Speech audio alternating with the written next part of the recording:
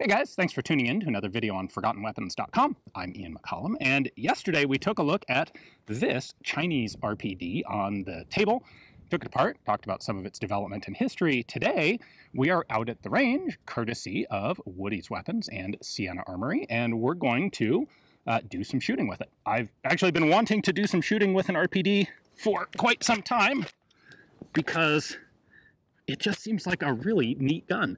Lightweight, intermediate cartridge, should be very pleasant to shoot. Now, the drum here is of course not really a drum magazine. This is just a drum-shaped belt-holding box.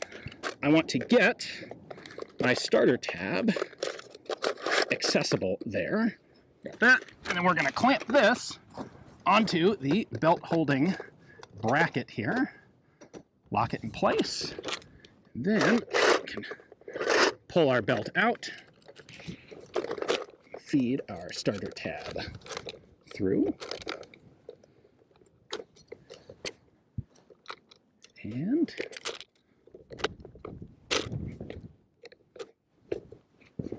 now we're good to go if the wind cooperates.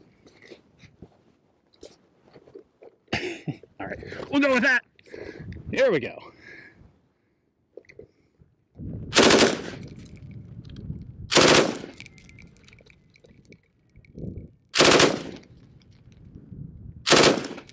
Woo!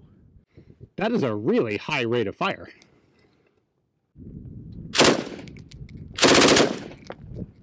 And it's kicking brass sort of backwards, and some of it's hitting my arm.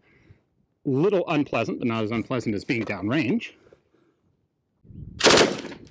Actually, probably would not happen if I were shooting this the way I'm supposed to shoot it, right-handed.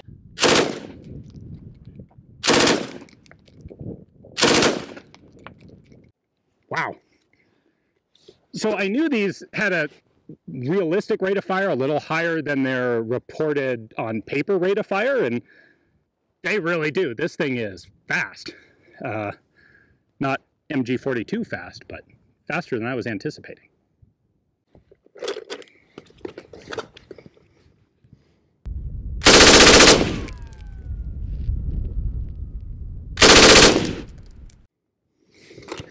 All right, so the felt recoil is not that bad, but there's a lot of it, and the gun vibrates around quite a bit, and I have a difficult time keeping a sight picture while actually shooting in an extended burst.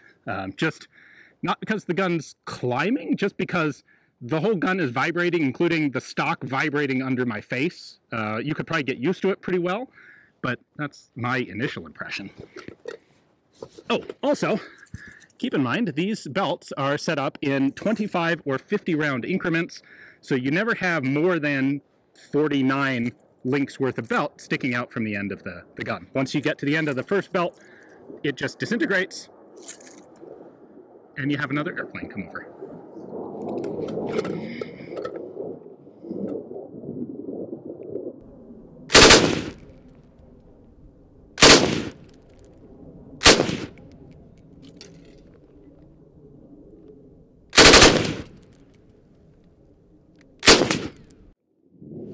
I can occasionally pull off singles, for whatever the purpose of that would be.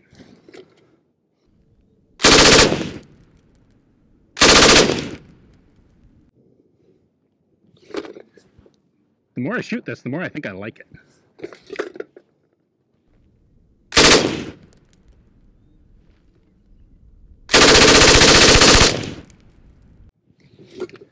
All right, now this brings me to an important point. Having just dumped the remains of the belt, this gun was specifically not designed for dumping belts. This gun was designed for firing in short, controlled bursts. And the idea was your barrel has about 300 rounds worth of heat capacity in short, controlled bursts.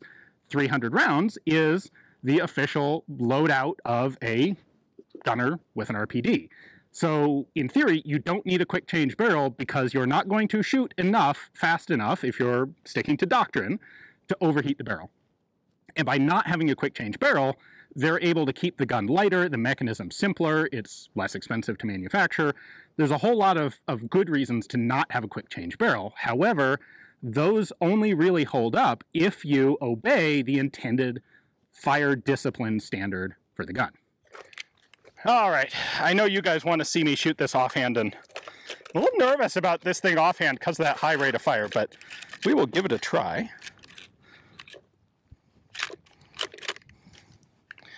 The handguard is a little undersized on these. They weren't really designed for offhand fire, and I think the size of the handguard shows that, but it should be doable.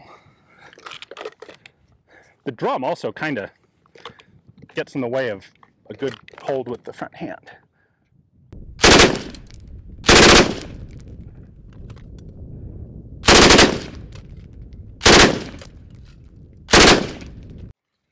That's actually not nearly as bad as I was expecting.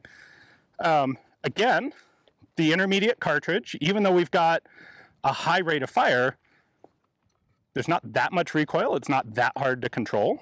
I can certainly see, absolutely see, why the SEALs liked these things in Vietnam with the barrels chopped down and the bipods thrown away and using them as hip-firing, high rate of fire, high capacity.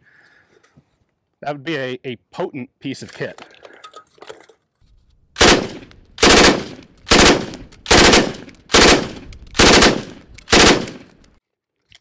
All right, I'm going to put it down now before, if I shoot too much more, the handguard's going to get super hot.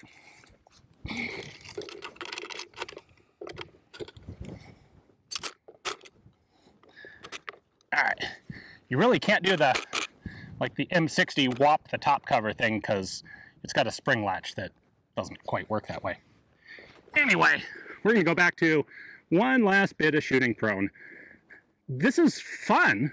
I would not call this a good, like, introductory beginner machine gun. It is a violent gun. Part of me thinks that this one is overgassed. It is, however, set to gas setting number 1, which is the smallest one. So in theory, we could crank the rate of fire up if we wanted to by going to a larger gas port. We're not going to do that. It's a fun gun, but it's one that requires your attention and concentration to properly use. And the safety to be off.